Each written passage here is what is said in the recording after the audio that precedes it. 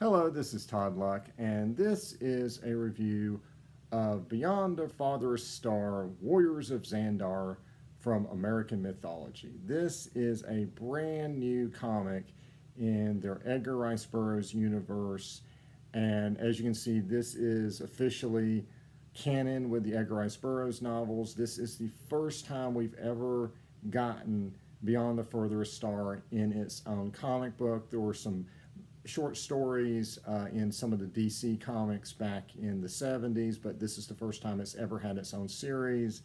And this is a 4-issue mini-series. You can actually see that right in the corner box. It's going to be 4 issues, and normally these mini-series have been 3 issues, so I'm very, very glad to see that expanded 4 issues that we're now getting. And this is starring Victory Harben, who is a new character that's currently appearing in the Burroughs universe novels that are out right now. She first appeared in Carson of Venus, Eye of Amtor, a 3-issue miniseries put out by American Mythology, and she was in the backup stories here, but this is the first time she's had her own full comic book, so that's really awesome. But this isn't the only Edgar Rice Burroughs comic to come out this week from American Mythology. Pellucidar Across Savage Seas also came out, and this is connected because Pellucidar stars Victory Harben's mother, and I think will probably tell us the story of how her mother met her father. So that's really cool to see kind of this loose connection between these two titles, you know, this kind of old school feeling universe where you didn't have to buy 70 titles to understand what was going on. You could just buy a couple and, you know, you could read them on their own, but if you bought them both, then you would understand, you know, further and have a richer experience. I really, really like that. And so let's talk about the cover. I love the rendering here. I love the energy. It just really draws you in, and it's just very dynamic. And it showcases our main 2 characters here. This is Victory Harben, of course, sporting her cool-looking suit that she has in the series. And then this is Tyla, I think, is the name of the character. If it's Tila, then I probably need to break out my Castle Grayskull and do a different video, but I think it's pronounced Tyla. But anyway, these are our new characters for this series, and we get a little bit of a glance at the planet with all the mushrooms and stuff in the back.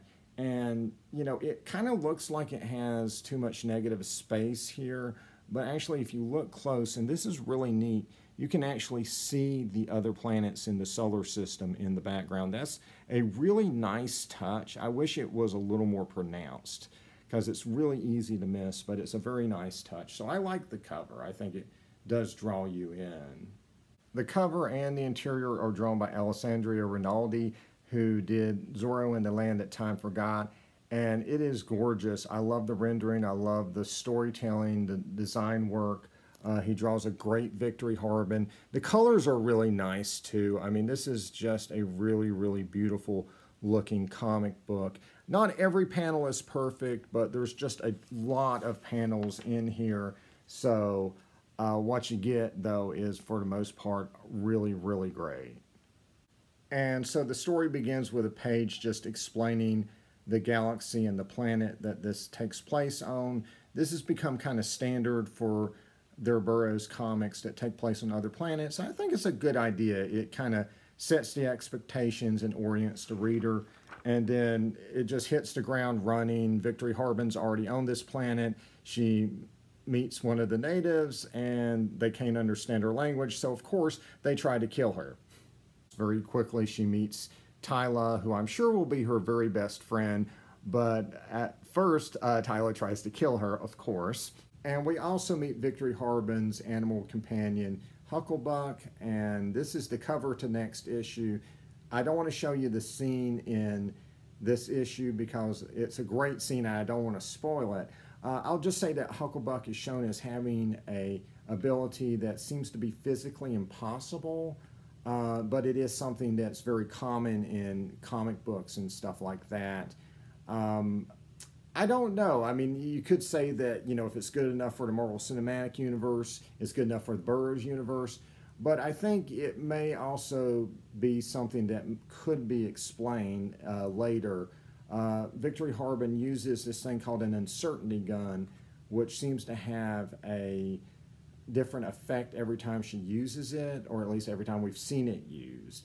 And I'm sort of wondering if it works on quantum mechanics, and I'm sort of wondering if Hucklebuck's ability may also work on the same principle. So I really enjoyed this story. It's nonstop action. Victory Harben ends up on this planet inexplicably. She gets involved in a conflict between two seemingly primitive tribes, and the story just, again, hits the ground running, never slows down. It's really great. We don't get an explanation as to why Victory Harben is there, or exactly how her gear and stuff work, but I assume that's probably coming next issue. And even if they decide to leave stuff mysterious, I think that's okay. I mean, I can't exactly explain to you how John Carter ended up on Mars, but I still enjoy those stories. So I think a little bit of mystery is fine, but we'll see, how much they reveal. And we also got to remember that Victory Harben's story is being told in the novels as well, so that may be, set up for, what we're seeing here. And so the concept was conceived by Mike Wolfer, who does the American Mythology, Burroughs comics, and Christopher Paul Carey, who works over at Edgar Rice Burroughs Incorporated, and he's a published author, and he knows how to write too.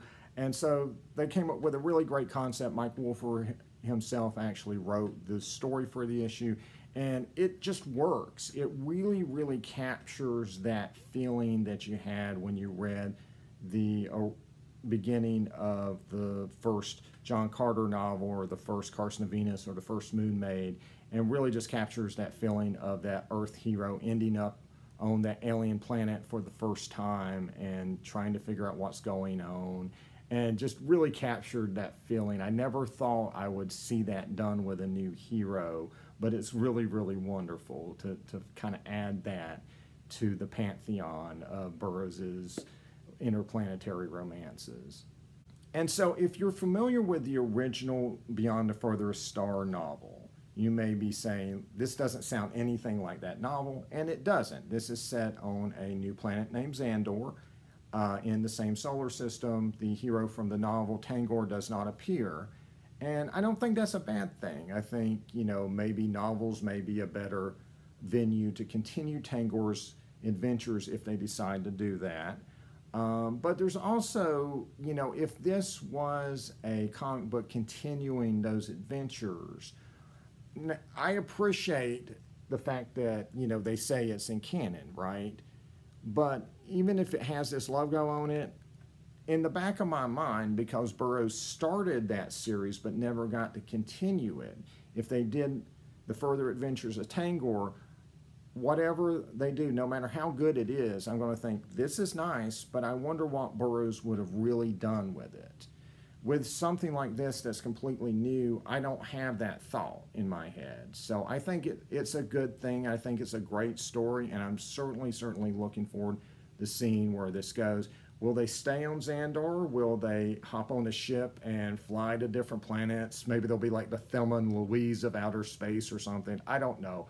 But I'm certainly looking forward to wherever they go with this. I highly recommend Byond the Farthest Star, Warriors of Zandar #1. It's available right now at your local comic shops. You can get them to order it if they don't have it on the shelf, or you can go to American Mythology's website and buy it off of there.